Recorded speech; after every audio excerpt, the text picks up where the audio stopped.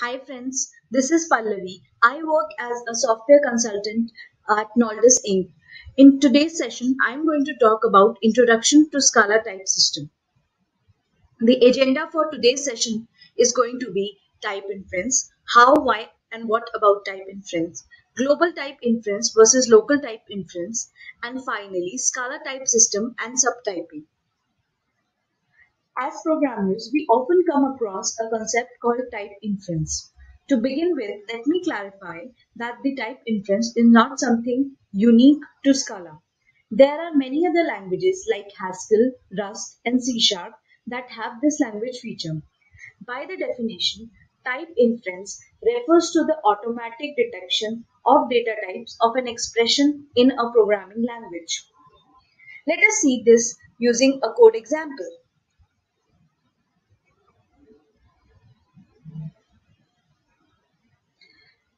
Let me type a variable, say name, and assign it a value.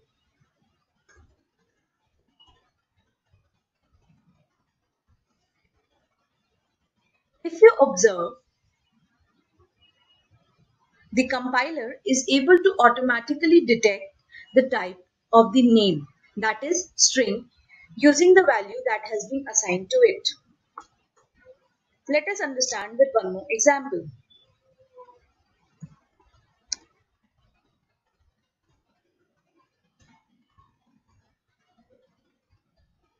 Here again, the compiler is able to infer the type of the integer by the value that has been provided to it. Let us try to declare a list.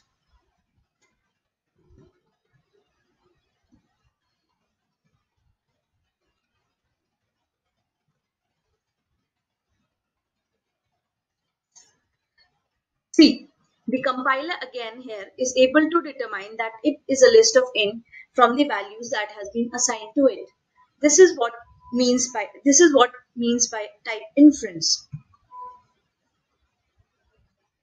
The next question to follow is why do we have type inference? The sole purpose of having type inference is to help the programmer avoid verbose typing but still maintain the compile time safety of a statically typed language. Following it is another question that what is a type system? The type system is a language component that is responsible for type checking. Scala is a statically typed language, so there are always defined set of types and anything that doesn't fall inside that set is classified as an invalid type and an appropriate error is thrown at the compile time. After what and why, the final question is how it fits and how does it make a difference. The type system exists to ensure type safety.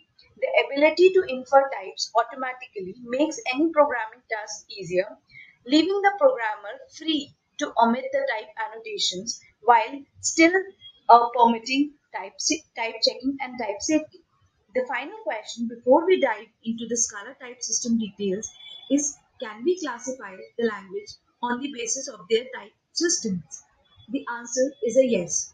But this simple yes will make you feel dizzy because there are a number of classification types which is too broad to discuss in this tutorial. Global type inference. In the global type inference, often an algorithm called Hindley-Miller is used to deduce the types. The Hindley-Miller algorithm is also called as global type inference. In this algorithm, it reads the source code as a whole and deduces the type. Local type inference. Scala, Scala's type system works in a little different manner than the global type inference. Scala deduces the types using local type inference. Scala follows a combination of subtyping and a local type inference. Let me elaborate up this with an example.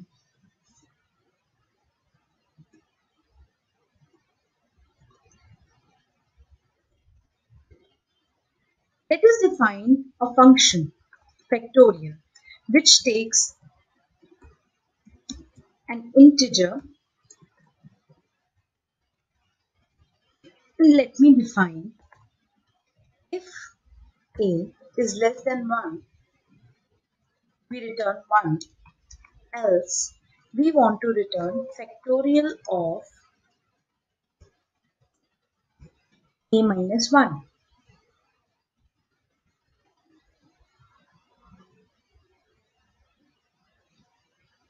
If we try to compile this code, this correct looking code gives us an error which says recursive method factorial needs result type.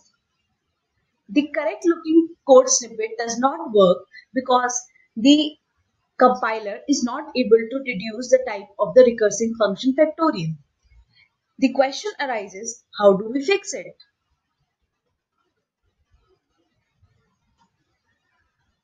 We fix the above snippet by providing the return type explicitly.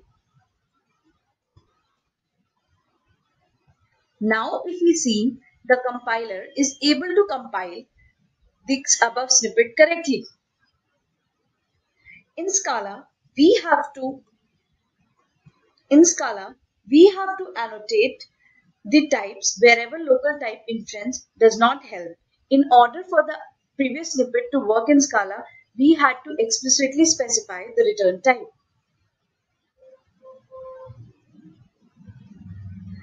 The question that comes is, why did Scala chose to use local type inference over the global type inference? The simple answer to that is, for languages that are multi-paradigm like Scala, it is really hard to do a global or Hindley-Miller style algorithm of type inference, since it restricts the implementation of OOPS features like inheritance and method overloading. Languages like Haskell still do global type inference, but Scala has decided to take a different trade-off. Let us discuss Scala type system and subtyping. A type system is made up of predefined components or types, and this forms the foundation of how they are inferred. If we start digging further in the Scala source code, we would find that it all points to any class.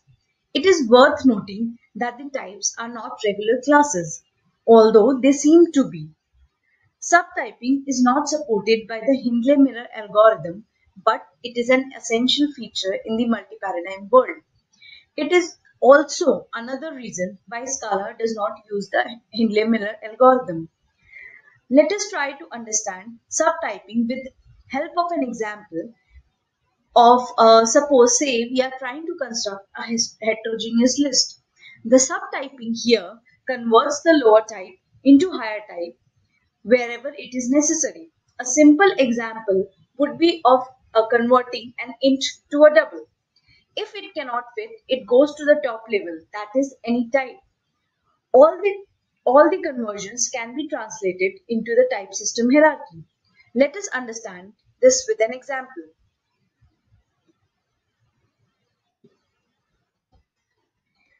Let me define a list.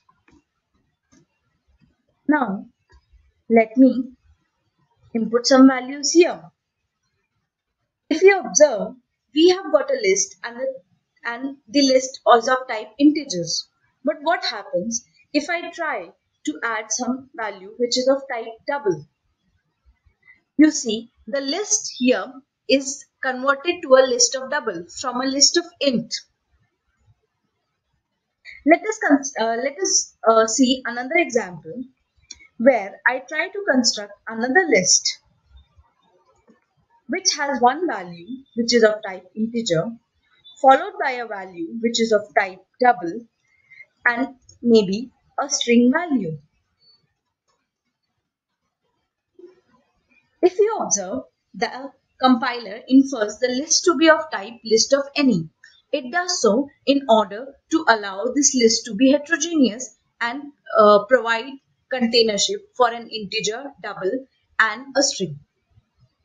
After having the understanding of the Scala type system and subtyping, let us understand when to use them and most importantly when not to use them. It is good to use them when it saves the programmer time and also where type information does not really matter. Situations could be when we are inside function or loops where the information about types is obvious. But definitely one should avoid using them when type information is important. That is, it should never leave the programmer who is reading the code guessing about what the types. I hope you liked our video. For more details on this, you can refer to my blog on the Knowledge blogs. The references for this tutorial have come from the following sources: Programming in Scala, Programming Guide by Martin Odisky, Scala for the Impatient, Scala in Depth, and Scala Cookbook. Thanks for watching us. To read more of our blogs, visit our website and our blogs at knowledge.com. Thank you.